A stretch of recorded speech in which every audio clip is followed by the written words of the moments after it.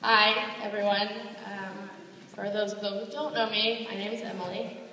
Um, I was proud to be asked to be your student speaker this year, as I know that I wouldn't be here graduating without an amazing support from my friends and my family, but most of all, my parents.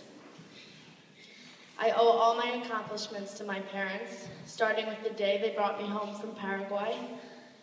They literally saved my life when they brought me to this country, and I'm so blessed that they found me.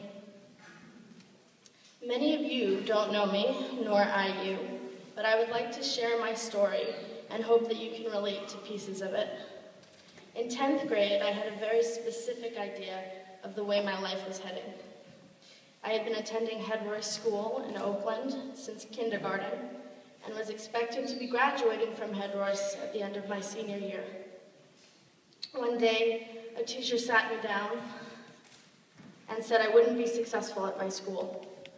She basically told me that I needed to make a major change and leave school, and it felt like a slap in the face at that time. I'm sure many of you have had moments like this in your life, when someone or something stops you in your tracks and you're forced to rethink everything about your life. It felt harsh at the time, but looking back, it was the best thing that could have happened to me, and I respect my professor immensely because of it. It caused me to evaluate my current situation and realize that I needed to change schools in order to have a brighter future. Coming to Tilden was the best thing for me. It literally changed my life. I want to thank Jane and Nicole and Sherry, who was always there for me when I needed help with classes and preparation in college. I could talk all day about the wonderful teachers, and the truth is, each one of them has affected me in a different way.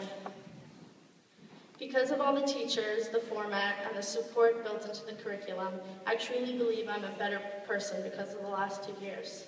I am now accountable for my work. I am now proud of my accomplishments. I am now the kind of person who could be someone important in the world. I hope that you share these feelings about yourself.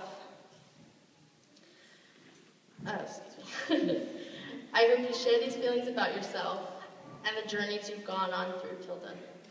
Although I don't know the details of your stories, I do believe that we share something major in common. None of us have had an ordinary high school experience. It is likely that we'll all have unique experiences in college and working. And I used to want to fit into a mold, but now I'm proud to be unique. I'm proud to have had the gift of Tilden to help me shape who I am and who I will become. More and more, it is not the ordinary people that will change the world, but it is the different people. I'd like to share a Steve Jobs-inspired quote some of you may know. Here's to the crazy ones, the misfits, the rebels, the troublemakers, the round pegs in the square holes, the ones who see things differently. And while some may see them as the crazy ones, we see genius. Because the people who are crazy enough to think that they can change the world are the ones who do. I am proud of us for being the crazy ones, and I cannot wait to see what we'll do. Congratulations, class of 2013. We did it.